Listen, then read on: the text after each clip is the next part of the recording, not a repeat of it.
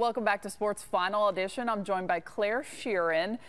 You go to Michigan, you're a student, you're off for the summer, and you're here for a very special reason. You started this run, walk, and roll. I've done this story a couple years on you. This is for a great cause. Give us the background. Yes. So I started Run, Walk, and Roll 5K back in 2019 when I was a junior in high school. I started this in honor of my older sister who has an incurable immune disease. It's very complex and very difficult to treat.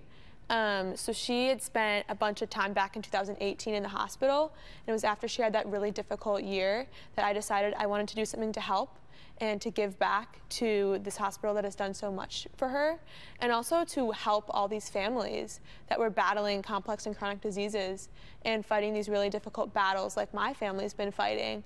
And to be able to help them was really a huge part of it too.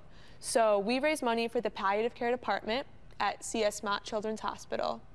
And yeah, so it's grown like crazy since the first year. Yes, this is the 5th year. In 5 years, y'all, she's raised more than $500,000, which is just unbelievable. And you told me something beautiful off camera. You said your heart was broken and you wanted something good to come out of it. And certainly something good is coming out of it, because 100% of the proceeds go to palliative care, improving the quality of life for patients. So what kinds of things does the money go to? Yes, so we have funded 3 different positions on the palliative care team from our funds that we've raised over the past 4 years. So that includes a child life therapist, a music therapist, as well as a medical massage therapist. We've also funded some different group therapy programs for parents of patients fighting these complex diseases. And with the funds from this year's event, we are hoping to fund an art therapist. This is really great because these are kids who are very, very sick. Some of them are terminal, and you're trying to improve the quality of life for them. Even if they're in the hospital, they could have some music therapy or massage therapy. And I just think it's very sweet what you're doing. The Run, Walk, and Roll is Saturday, June 17th. We'll put all the information on Click on Detroit, 845 Grosse Pointe South High School. What does your sister think of all you've done?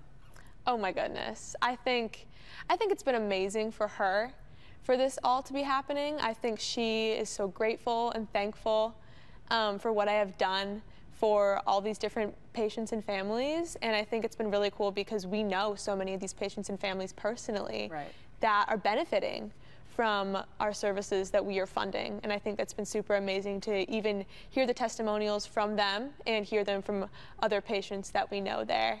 It's amazing. It's amazing what you're doing. It's incredible. Some of these patients will be there on June 17th, Grosse Pointe South High School. You can sign up online.